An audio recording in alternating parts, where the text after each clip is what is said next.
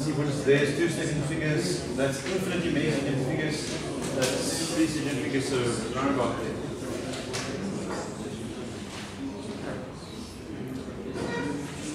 And use your calculator's memory to keep as many significant figures as possible in between calculations. I don't know if the answer is correct in the tutorial. Have a look.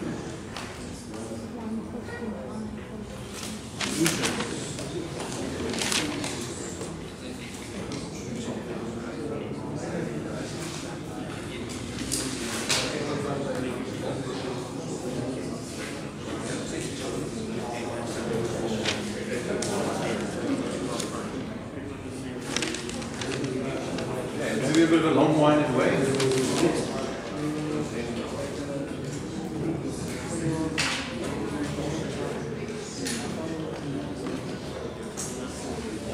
First question, you have to find the moment around the point A.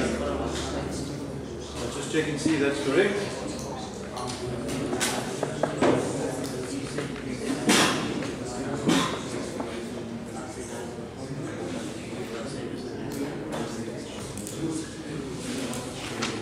And since we're working in only 2 dimensions, it's actually pretty easy. Okay.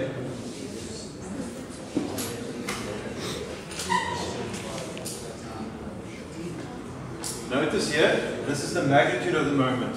Okay? It's important that if you write down your final answer that you give me the vector.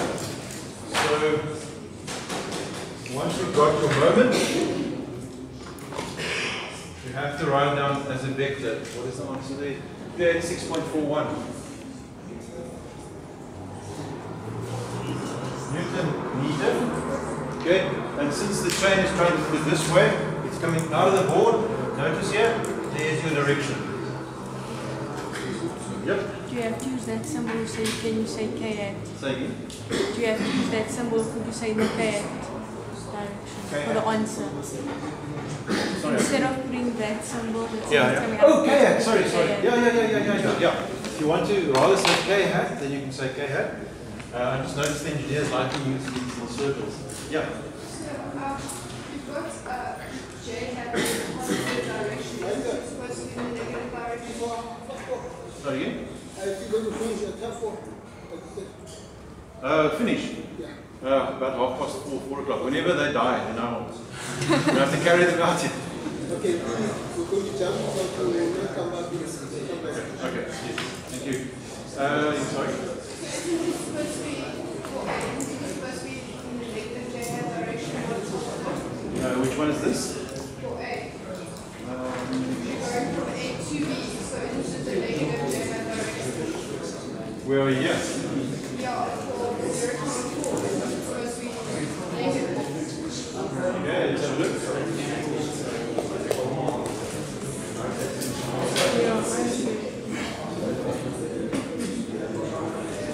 Yeah, it should be negative. Yeah.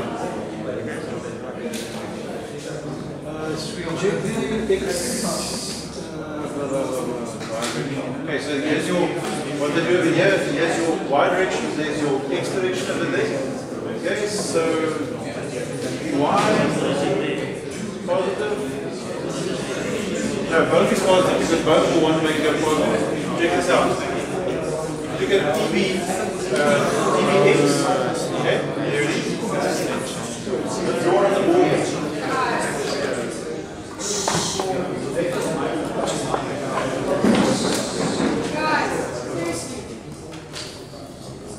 Let's draw it on the board here for you.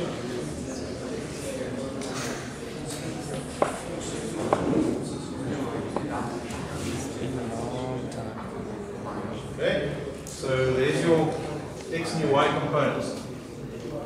They call it TBF. No, just call it T. TX. And then it's TY. You okay with that? That gives you your component. So there's the line of action around that point over there. So that over there is Y, correct? Okay, and there's your line of action along there. that is x. Okay? So you can see that key y will want to make it go out of the board, positive, and key x will also want to make it go out of the board. Here it is. Okay? Also will make it go out of the board. So both of them will actually add together. Okay.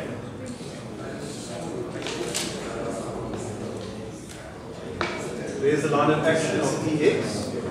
It's a positive moment around the point A.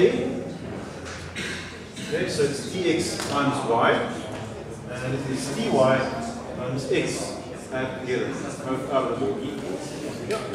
So, I didn't read the question completely, but do they ask for the magnitude of the moment or the vector of the moment? This case, I asked for the vector itself. So in other words, when they say the moment, then it means vector because we know a moment is a vector.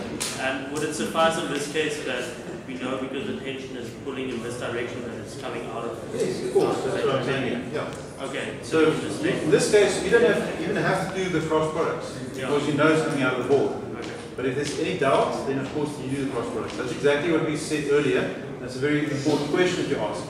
If you see, but obviously this thing is coming out of the board, then you don't have to worry about the cross products. Then you stick with your simply with your scalars, okay? All the shortcuts we learn. But if it's a funny moment which is pointing in some sort of three-dimensional direction, then of course you have to do your cross products. Okay, and she also asked, yes, someone asked, can you use a k-hat here? Of course. K-hat, physics way, engineering way, it's a circle. Doesn't matter. Okay. The physics guy will think when he sees that. Yeah. You can see here they use it all the time. Okay, so now we know the magnitude of the vector. I'm not going to be happy with this answer because I asked for the moment, and the moment is a vector. So I want you to write here m subscript a vector, magnitude and direction. Okay, by just giving this, you lose half a mark because you only gave me the magnitude. Yep. Again, I'm confused because if you do a calculator with in the positive j hat direction, then you get a completely different answer. If you do it in the negative j hat direction, which you give me that answer. Negative j hat direction? So As a position vector. Negative 0.4j. That would give you the answer, but if you use positive, you get two different answers. Oh, you mean if you work out exactly like you said? Yeah. Check it out? I'm not sure. Not this. Have you guys worked it out? Check if the numbers are right. I don't know. I use negative. It could be that this answer is wrong. And it's definitely both parts. There's no question about that. It could be that this answer is wrong. Just work out the numbers, the calculator, and tell me. You can fix it. So 2 meters times 200 times sine of 60 plus 0.4 times 200 times sine cosine of 60. Tell me if it's the right number. Is it right? Okay, so it is right. But if I work using negative 0.4 j, I get the same exact same. So, but when I say it's in the negative j direction, I'm talking about the position vector and not the. Oh, okay. All right. So I don't know if I'm As long as you follow the correct method, that's important. You can either do the cross product way, okay, or you can do this shortcut way. Okay. It really doesn't matter. Yes. The second line is 0. Say again. Second line. Yeah. I can't even have to talk much louder. Second line. Oh, is it necessary? It just tells me that you're following the right method. That's all. But if your answer is wrong, you have to go back to look for marks. So you give me as much as you can, so I can give you marks. So whether you write that or not, as long as you got that, you can see what's going on. But it just helps me to see that to follow your method. Yeah. But then that second line, the sine theta has been left out because you're saying it's perpendicular, so it's 90. Correct. Okay. But those are two individual cross products that you're adding together. You can see this 2 meters sine of 60, that is x. And 0.4 times cosine of 60 Okay. is supposed to be y. So it's actually 2 moments, and then you're just adding them. Correct. Okay. Vagon's theorem. Okay, once you got the moment, some people say it's correct, they added correctly there, so this is the correct answer. So you must give it to me like that, because it's the vector. You must leave it like that, you must give it the full answer. Right, then what you do is you say, okay, I'd like to know what is FC. I know that FC is perpendicular to this distance over here. Okay, so all I have to work out is what that distance is. I use Pythagoras theorem to get the distance. Right? And it's 2.4130 meters. So 2.4130 meters multiplied by FC, which I don't know, must be equal to 386.41. Okay? So all I do is make FC the subject of my formula. Get to the next line. Write it down. Make it the subject of my formula. There you go. And there's my answer. Now I'd like to get to your, then you have to get to your direction, because you only got your magnitude. You know it's perpendicular. This vector over here must be perpendicular to D. There it is. It must be perpendicular. You already know what that angle is over there, because you know what that is 2 meters, that's 1.35 meters, so you can work out that angle over there. So it's then quite easy to work out what this angle is over here. So first of all, arctan, you get this angle over here. You know that is 90 degrees. From that you can work out what is your direction. Here it is. It's perpendicular to D, so there's your answer. So all about 8 marks for a question like this. Okay, again, you can work it out simply straightforward cross products, or you can do what we showed you earlier where you look at components.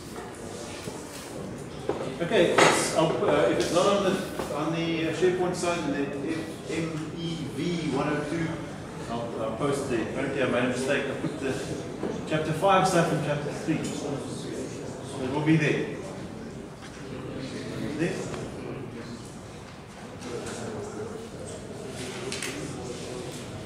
Let's look at another, should we just quickly another interesting question? Okay, these are the same as what we've already done.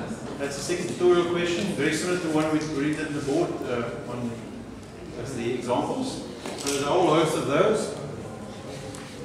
Nothing funny there.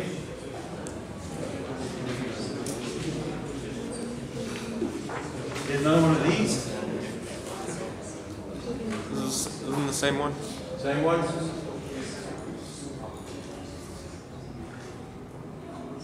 Okay, another one of the angles.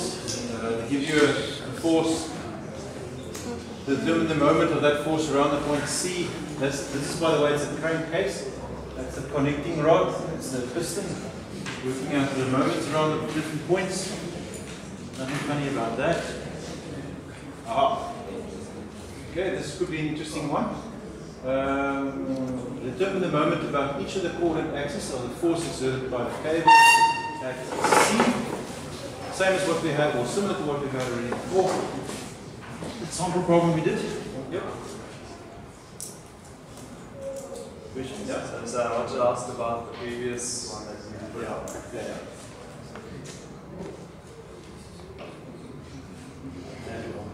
So with that 2.5 kilonewton force pointing down,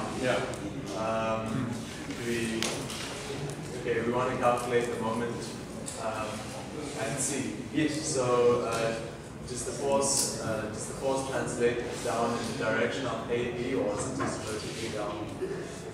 They say here AB exerts on the crank BC the force of 2.5 kilonewton. Directed down and to the left along the center line of AB. So it's along the center line. It's not straight down. So it's pointing in this direction. Okay? So the line of action of that force is this direction. So you need to calculate what that angle is between that and the crank. Con rod is that called. That's a crank and that's a con rod. You guys want to be engineers, you should know these things. Huh? Crank, conrod. Piston. Okay, so it's pointing down. There's a force down here, but the force that's specifically talking about is along this line of action. It's 2.5 kilonewtons. That's just simply a case of doing a little calculations. Nothing funny about that. Lots of the same. This is a nice challenging question, but I'm going to leave it for you to do homework at home. Because have you guys done this one? No, just if you could go back to the previous one. Is like the secret to this one knowing that the force is divided by 2. Like CE will be that no, tension. the tension in the cable is 1349 newtons. Determine the moment about each of the coordinate axes. In other words, the tension there is exactly that. It's not divided by 2. Okay. Okay, so that's what the tension is. Whether it's slipping or not slipping, that is the tension in the cable. So that's the force that's applied. Okay, here the only difference is now they ask you to determine the moment, not around a point, but along a coordinate axis. Okay, we're going to do that now. That's the next little bit of theory we're going to do. The moment around an axis. We've now spoken about moments around points. We can now look at moments around an axis. Just while we're here, as I said, this question is a nice challenging one. It is easy, but you've got to keep your head around you because the origin sits here and not there. So if you pull over here, you're looking at the moment of that force around the origin. So it's well explained, I'm included, but the hand wave in front of you and start yawning eventually. You're actually going to get close and personal with this question. Okay? It takes a bit long because it's a lot of angles and stuff, but it's quite a nice question. You can see I've asked this before in exam papers. I think there's a similar one. Yep, there it is. Another one like that. And okay, so let's go back to the theory. Let's just first finish on the theory.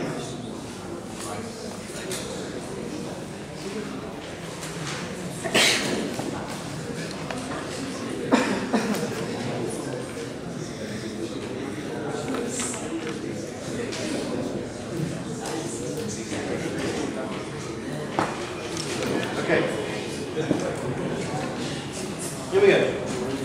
So the product of two vectors, or the dot product as we call it.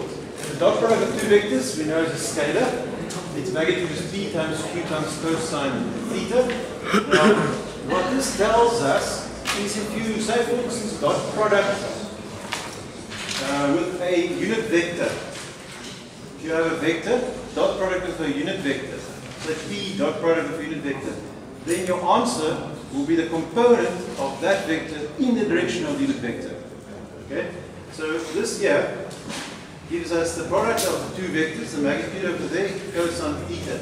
I'm saying if q has a magnitude of 1, okay, then p cosine theta will be the component of p in the direction of the unit vector. So that's what you normally use it for. The dot product of any vector with a unit vector gives us the component of that vector in the direction of the unit vector. Let's show you here. If I want to know what the x component of a vector is, let's say you've got a vector p there. What I do is I dot product that with I hat, and immediately I'll get the x component of p. This tells me what is the component of p in the direction of each vector. Okay? Let's see if that's true. Well, theta is the angle between the x-axis, or I hat, and p. So cosine of theta. Oh, but the magnitude of p multiplied by cosine of theta is the x component. Okay? And similarly, p dot product with j hat will give me p y, and so on and so on. It doesn't have to be x and y, it can be any unit vector. So if I say the lambda, then this is the component of p in the direction lambda. Okay, that will become important now when we look at axes, moments of forces around axis. Okay, let's go for it. Okay, there's the usual stuff. Algebra, vector algebra, you know about that already. Dot product is simply the magnitude of a dot product is simply the products of the components. Okay. Or simply cosine theta, p times q times cosine theta, scalar result. So depends on what you want to do. Okay. If you want to know what the angle between two vectors is, all you do is you take your dot product over there it is, divided by pq, that gives you cosine theta. You can see where it comes from. Because p times q times cosine theta is the dot product, and the dot product is equal to p times qx, p times qy, p times qz. So to find the angle between two vectors is very easy. Use that little trick over there. Another part of your cunning plan arsenal.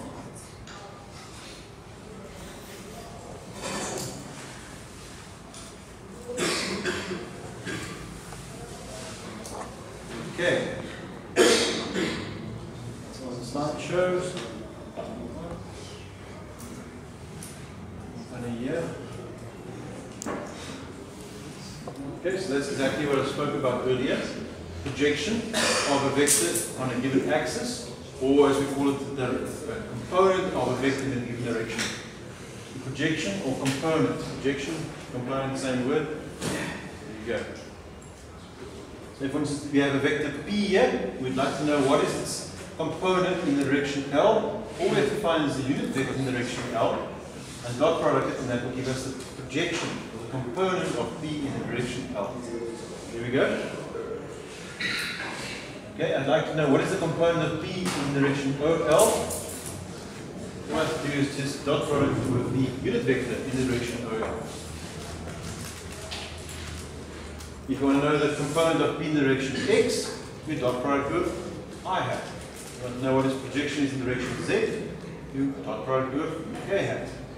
Or with j hat. Or in direction OL, lambda.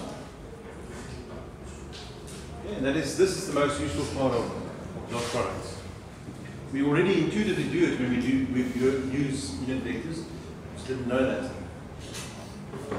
Okay, that we already know from applied maths. Nothing funny there. Okay. Moment of force about a given axis.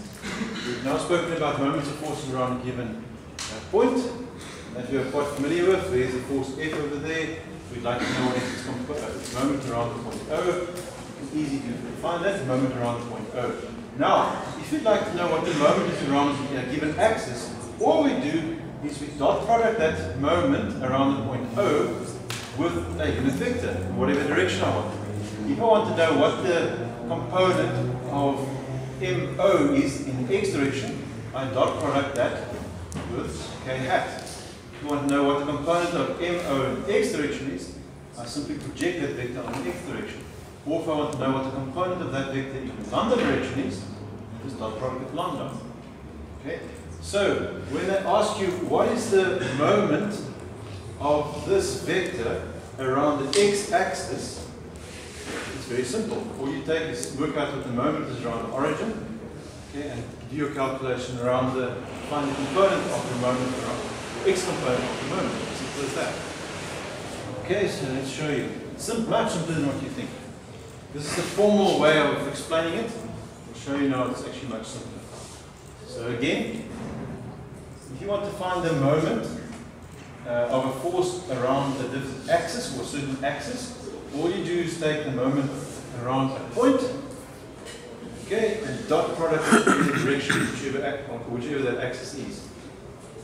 If it is the x-axis, that would be I hat dot m, which would be the x component of the moment, or the j component, or the k component, whatever. Or if it's lambda, which is some arbitrary direction, this is lambda. Find the unit vector there. Okay, so m is simply just the moment. Now, question is, what moment must you find? And the answer is simple. It can be any moment along any of these points over here. It doesn't have to be around the origin.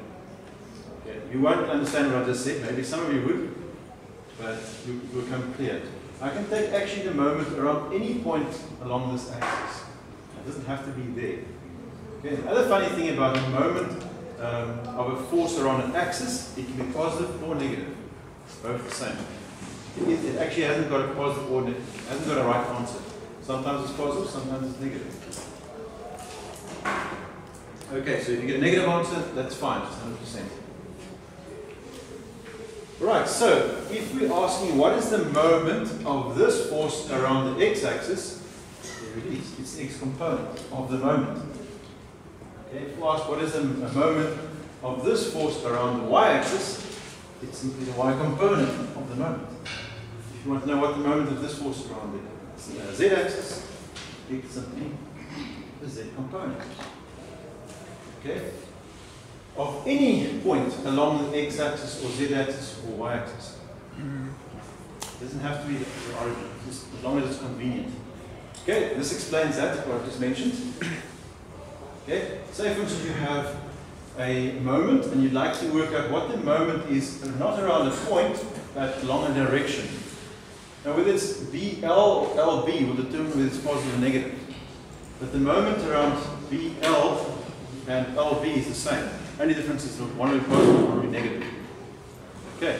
Why is it that MBL is not lambda dot MC? MC, where's M? Where's Couldn't you? C? Yeah, couldn't you work out the moment at C? Oh, yeah. Okay, exactly. So what he's saying is MBL is equal to lambda dot MB. Okay, so moment around the point B. But that is equal to lambda dot M around the point C. Around any point you want to use it. Okay, that's the next line, I think. Oh, I don't have to forget it. You can write it in there in your book. So that is equal to lambda dot MC, or any point along that line over there. They show it here, but they didn't actually do the formula. Okay, just make sure you get it. The moment along the axis BL is the unit vector in the direction BL. Now, in the direction DL or LB, doesn't matter. It must just be along that line there. So lambda is along that line there. Dot product with the moment of the force along any point along this line. Whether it's B or C or whatever, it doesn't matter. So what this actually simply is the component of MB in the direction of the axis. Or MC in the direction of the axis. Or MD or whatever point you chose. But you choose a convenient point. Now you can see in a case like this, you will choose a point which is perpendicular to your axis to work it out easier. You won't use a funny point somewhere which is difficult to get the angles and stuff. And that's the beauty of it. Use the shortest, most convenient distance to work out the moment around the axis. We're going to do an example. If you didn't follow that, because I'm pretty sure most of you over your head. Some of you actually followed. I'm not doubting that. But if you didn't follow, don't panic. Yeah, the result is independent of point B along any given any point along the axis. Here's the example. Okay, I must say, I always struggle with this last part here, but I like this question very much. In terms of the perpendicular distance between AB and FC, for some reason, I just don't get it always, but it's open. I get it this time. Maybe it's the way they work it out, it's not like. Anyway. Okay, so this is a very, very nice question that tests whether you understand what it is now.